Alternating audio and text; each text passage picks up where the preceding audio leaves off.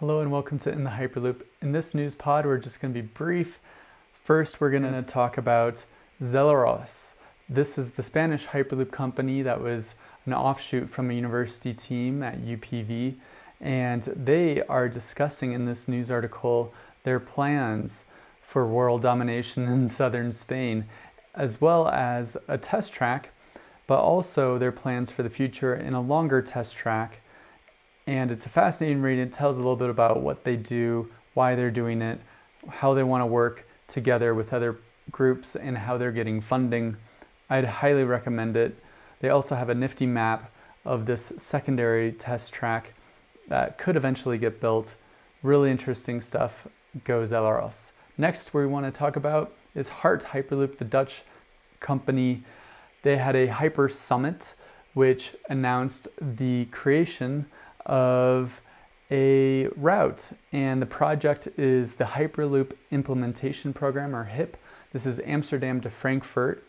They also had another group called the UNStudio that produced renders of the stations, and we'll see that next. But this feasibility study for Amsterdam to Frankfurt will be run through the Royal Schiphol group, and they normally investigate how modes of transport can make the Netherlands more competitive in the future. Here's a great DZen article about those architectural renderings for the European Hyperloop stations from UNStudio. Again, really fascinating Hyper Summit by Hardt Hyperloop. And what I found really interesting are these different station sizes depending on the location. City center on the far left, small airport, edge of city, and a massive new city development. So check out that. There's also some limited Twitter hashtag Hyper Summit videos. Check out that, give them a follow and a retweet. I also want to say that HyperloopTT has made an announcement that they are working on certification guidelines to make their technology safe and reliable.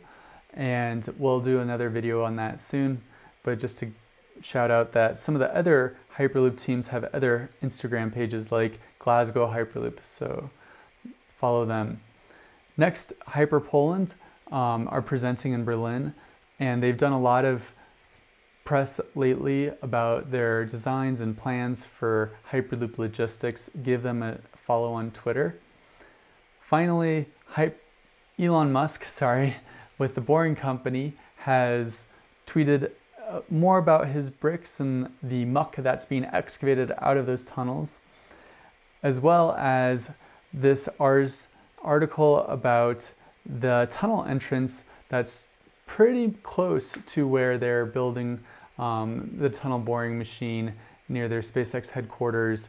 It's just kind of on the other side of the airport, and how they want to include these pretty small elevator lifts into a garage, so it looks like any other building in the neighborhood. I just want to impress on you that these are really small tunnels, really teeny, so it's just kind of an interesting development that they want to build these things that could fit inside a garage. And speaking of the Boring Company, I want to introduce you to a fellow YouTuber, Will, who's making some really great videos on what the Boring Company is doing, and I'd highly recommend you give him a follow. So that does it for me from In the Hyperloop. I'm exhausted and tired. It's about midnight here, but stay in the loop and we'll be bringing more news pods about the latest news from Hyperloop.